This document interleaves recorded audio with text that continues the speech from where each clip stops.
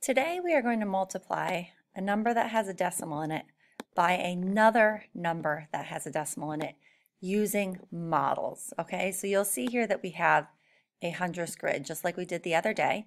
Okay, and we're going to multiply 5/10 times 5/10.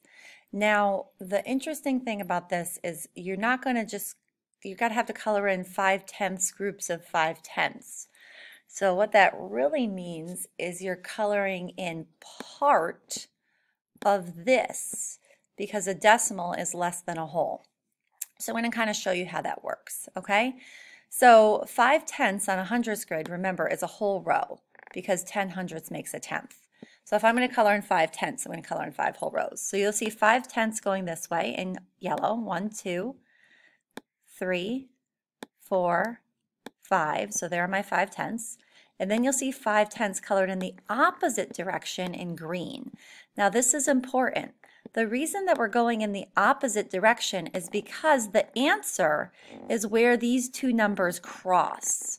Because I'm not finding 5 groups of 5/10, I'm finding 5/10 of 5/10, which means I'm finding a part of 5/10. So my answer is actually going to be smaller, and it's only going to be where those two numbers cross. So let me show you what I mean here.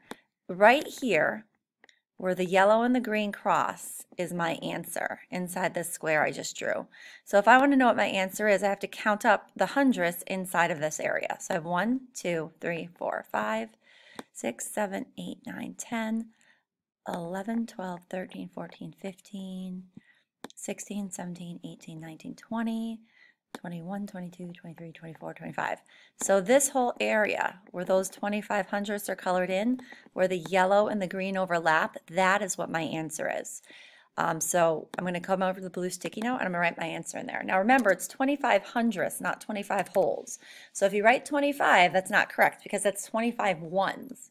It's 25 hundredths. So you'd have to write 25 hundredths, or you would have to, oops, sorry guys, or you would have to write it with the 25 in the hundredths place. Remember, the hundredths place is 2 places after the decimal. So you have 25 hundredths, okay? Or you could write it this way without the 0 in the front. It's going to be the same thing. Okay, so that is my answer. All right, and hopefully we remember back from the beginning of the year, this should sort of make sense because if I multiply something by 1, my answer is going to stay the same. If I multiply it by more than 1, it's going to go up. And if I multiply something by less than 1, it will go down. So since 5/10 is less than 1, my answer is actually going to be smaller than the original number. All right, so let's move on and try another one. All right, so over here we have 2/10 times 4/10. So I have a decimal and I'm multiplying it by a decimal. This is a number smaller than 1, so my answer is actually going to get smaller.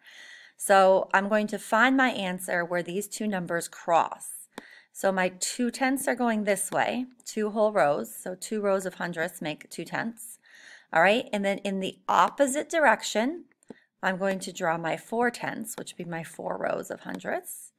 And where they cross is where my answer is. So my answer is only going to be in this little rectangle where those two numbers cross. And I got 1, 2, 3, 4, 5, 6, 7, 8. So I have 8 hundredths. Okay, so 8 hundredths is going to be my answer. So I'm going to come over here and I'm going to write it with the 8 in the hundredths place, remember. Okay, the hundredths place is 2 places after the decimal. If you have to make yourself a place value chart to remind you, please do that. Or I could write it without the 0 in the front, but I have to have the decimal, and the 8 has to be 2 places after the decimal to show 8 hundredths. Okay, so that's my answer. Now remember what I said before. If you're multiplying by something less than 1, your answer is going to go down because you have less than 1 of it. So you don't have a whole. Okay, we all know that, like, if you're doing something like, I don't know, 4, whoops, not very good at writing with a Jamboard, 4 times 1, the answer is going to be 4. It's going to stay the same, right? You have one group of 4. If you were to do something like 4 times say 2, you have 2 groups of 4, so your answer is going to get bigger because you have more than 4. Okay, so what that means is if you multiply 4 by something less than 1, like let's say 1/10, okay, your answer is going to be smaller than 4. It's going to go down. All right, so in that instance, your answer would be 4/10, which is less than 4. All right, so just kind of keep that in the back of your mind as you're doing this and you're multiplying decimals, because it might seem strange, but if you're multiplying by something that is smaller than 1, your answer is going to go down. Okay, and remember that your answer, if you're using the models, is where the 2 colors cross. So what I'd like you to do is to go ahead and try this one using the grids that you have at home in the plastic sleeve with your whiteboards or your white dry erase markers, and make a model of this. Remember, one number going one way, one number going the other, and the answer is where they cross. Okay, and then when you're done with that, I'd like you to go try the problem of the day.